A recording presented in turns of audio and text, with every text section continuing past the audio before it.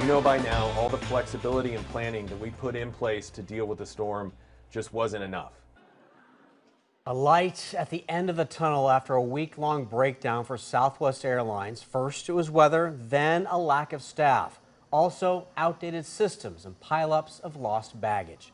Welcome to KOIN 6 News at 5 o'clock. I'm Dan Tilken in for Jeff tonight. And I'm Elise Haas in for Liz. Southwest announced today will be the last day for those mass cancellations. Our Jenny Young has stayed on the story all week long, digging into failed efforts to hold the airline accountable.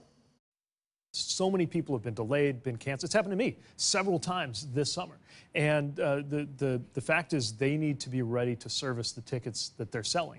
U.S. Transportation Secretary Pete Buttigieg appearing on a late-night talk show 3 months ago where he talked about keeping airlines accountable. I think it's going to get better by the holidays. We're really pressing the airlines to deliver better service. Southwest Airlines CEO apologizing yesterday for the thousands of canceled and delayed flights that ruined holiday plans for countless people, leaving travelers still stranded across the country.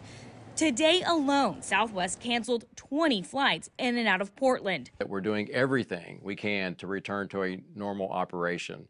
And please also hear that I'm truly sorry. While the airline initially blamed the cancellations on weather, KOIN 6 spoke to Southwest employees and union leaders this week who say outdated technology systems played the biggest role.